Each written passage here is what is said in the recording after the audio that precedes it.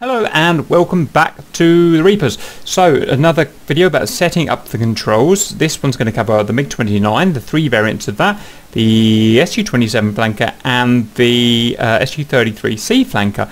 Now they're almost identical in how you set up their controls, so I'm just going to show one, say the Su-27 flanker, and then you can apply that to all of those aeroplanes basically. So it's bloody useful how they did that with the FC3 aircraft. General notice or general information when you are setting up your aircraft, if you've got lots of aircraft like me, you can see down here, you want to keep the controls that you set for each of them as uniform as possible. So if you've got a general command that a control on your joystick you like to set for flaps, say, then that's the button you want to use for all of your planes. Keep everything as uniform as possible so that we can keep flying the planes as similar as possible.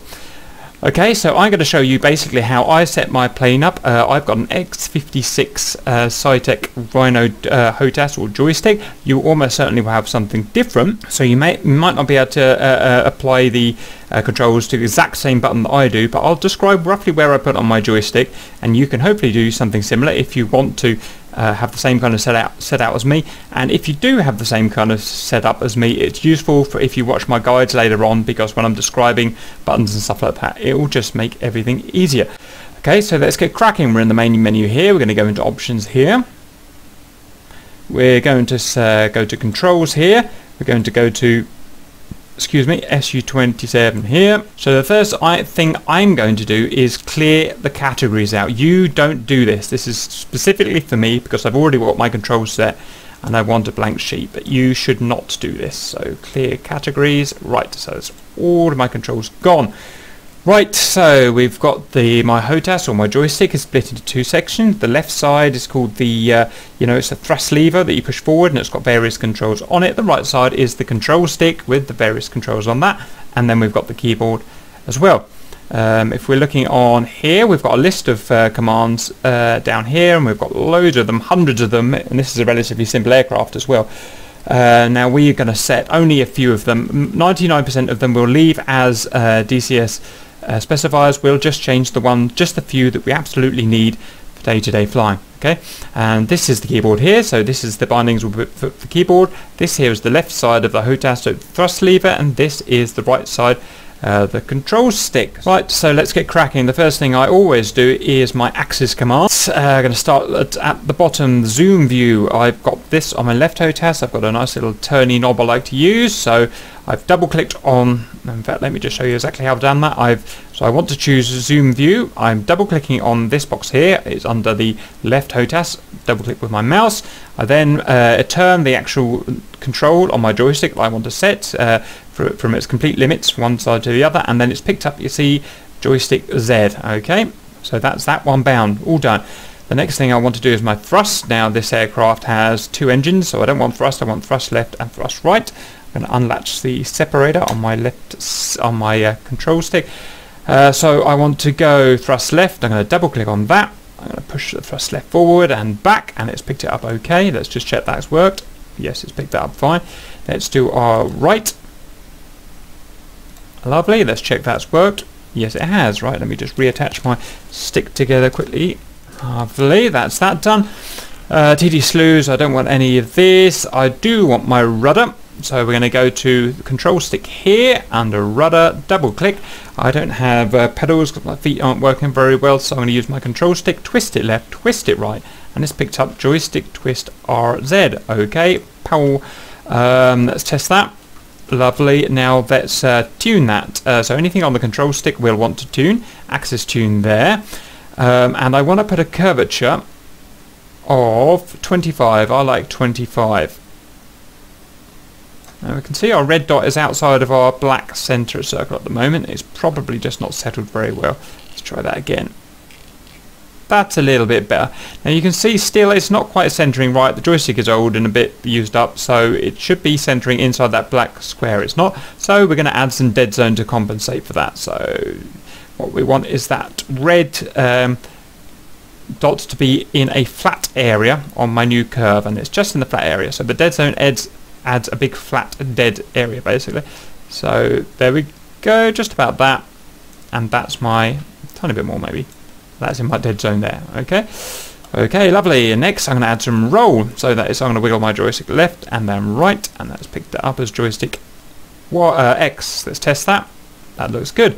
We're going to do an axis tune on that now, and the dead zone's fine. You can see it's in the center, but we do want 25 curvature. 25 curvature adds a little bit more fidelity to the smaller input to the joystick, so it makes things like air-to-air refueling, formation flying a lot easier. 25 I find is just a general thing I like to use for all planes to keep them all the same. Okay, next I want to do pitch on my control stick. Double click there, push forward, push back. It's picked it up okay.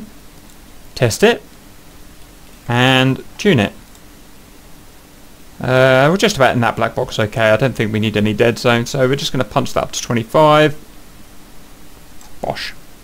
Okay, that is our axis done. Next we're going to move on to the left part of the HOTAS. So to do that I'm going to go to search and start putting in the things that I know. First of all, I've got a button here with two buttons, an up and a down, and it needs setting to my countermeasures. I like to have this the same as all of my aircraft, so I'm going to type in under search countermeasure chaff dispense. I want to put it as that one there.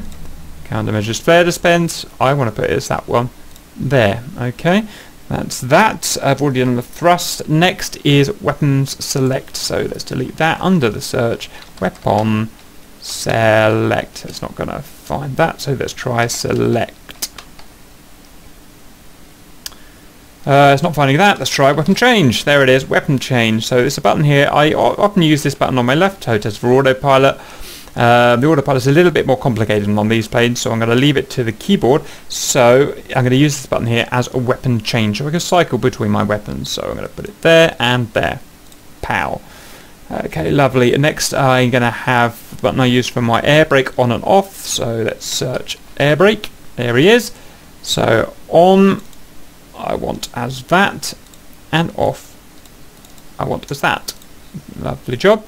Next is the flaps. I've got an up and a down one, up and down button that I use for flaps for all of my planes, and that is going to be here, flaps up there, and flaps landing position down there.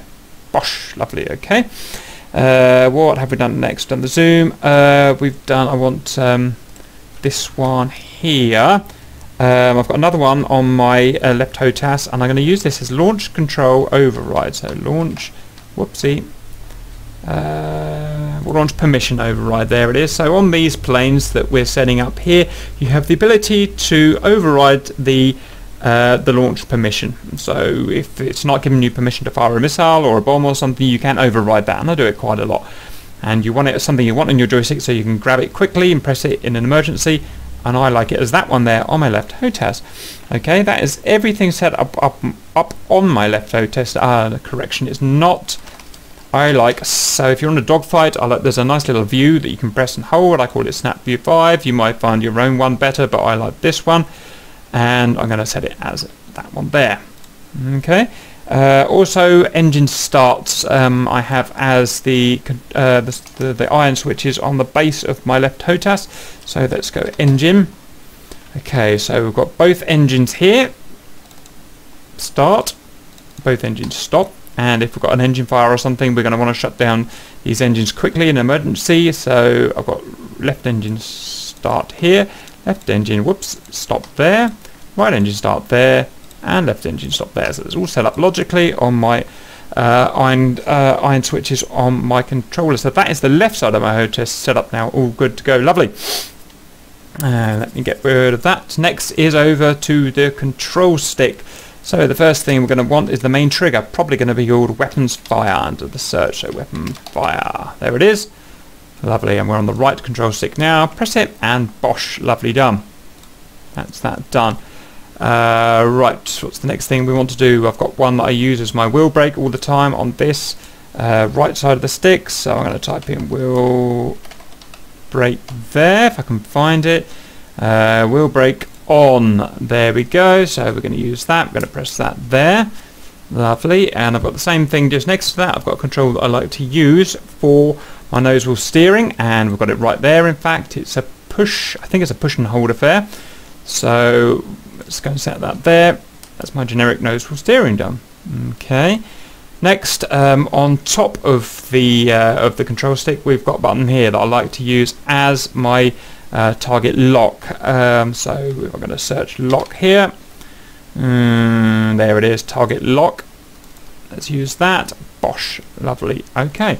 So next we're going to move on to the four-way switches, or four-way hat switches that we've got on top of the control stick. I've got 3 of them.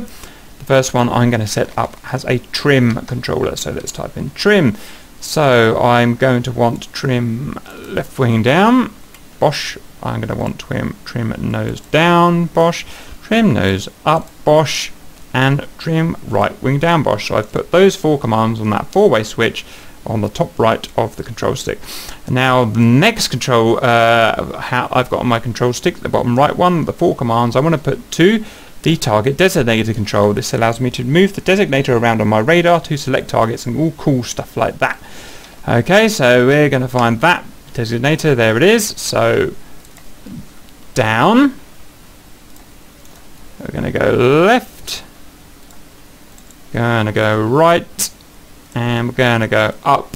You've got one you can use the center there. I don't really like using the center, so it's not something I'm interested in.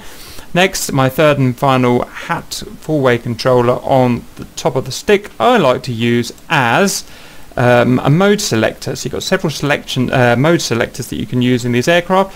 So the first ones, you've got lots of them here. I don't want all of them. I only want 3 of them at quick hand reference on my control stick. So first one is beyond visual range. I'm going to set it as I always set it. Left, whoops, got that wrong. Let's try again there.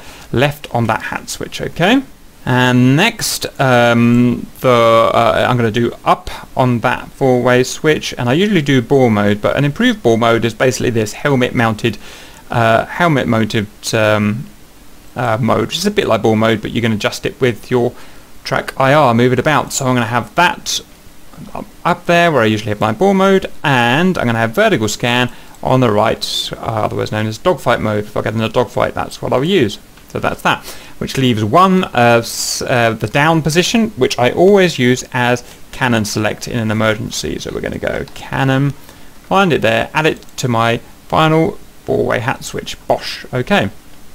Now that's basically all of the controls used up on my HOTAS now, but we still do have some controls we need to use, in particular for controlling the radar in these jets. Okay, so we've got nothing left on our joystick. We'll have to go to the keyboard. So we're going to put them as simply and logically as we can, and easiest to reach. So first thing we're going to search is RWS. So this command here switches you between RWS and TWS mode on the radar. Range or scan, track or scan. It's a command you'll use quite a lot, and I want to put it near the I key and the O key. They turn the radar on and off and turn the optical system on and off, and I like to put it next to them under U. In fact, this has already got it saved there. We'll type in again, why not? U there. Okay, so that's that done. The next thing is the controls for moving the radar about, slewing it about and stuff like that, and I want all of that stuff moved to the numpad on the right side of the keyboard, so that I can slip my hand off the control stick and move it with and adjust it with my right hand. You may choose something different, it's just how I like to do it. Okay, so let's have a look at that. The first thing we're going to want to adjust is our scan zone. Type in here scan zone. So this means basically we can slew our radar dish in front of our plane left, we can slew it right, and we can elevate it up, and we can elevate it down. This is known as the scan zone commands.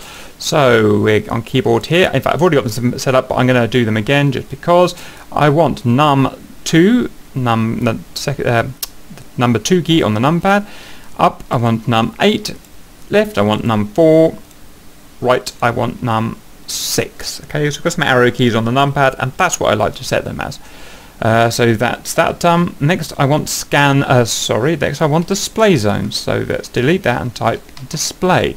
This essentially, if you like, it zooms our radar screen in and out. I want to keep it on the numpad, and I'm going to use it as the num plus for zoom in and the num minus for zoom out, like so. Bosh, that's done. Okay. Next, something you'll be adjusting a lot is your PRF, your pulse repetition frequency. When you're looking for a target, you're going to be constantly using that to find the target, based on whether the target is hot aspect or cold aspect or side aspect, whatever. Okay, so let's try and find that. Let's try PRF first of all. PRF, no. Let's try partition and radar pulse repeat frequency select. There it is, and we're going to put it in here as our numpad 0. And that is our basic radar command setup. You may want some more. You can adjust some other stuff and some audio stuff as well, but those are the really important ones I want to get to when I'm chasing someone around trying to find them. It's on my the right side of my keyboard on the numpad, and I like to, depending what I'm doing, if I'm busy flying, then I'll shift my left hand over to move it, to use it. And if I'm doing radio commands but not really flying around so much, I'll take my right hand off the right stick and use it like that. So you can be kind of ambidextrous with it, but it gets all those kind of emergency commands all in one place at one time. That's all I can think of adding. There are a few extra. If you fly the Su-33, it has some extra keys that you might want to set up regards to taking off the carrier, but there's nothing particularly important in there that you need to rebind. So that's basically it. Use that for the MiGs and the flankers. I hope that helps, and I'll see you later.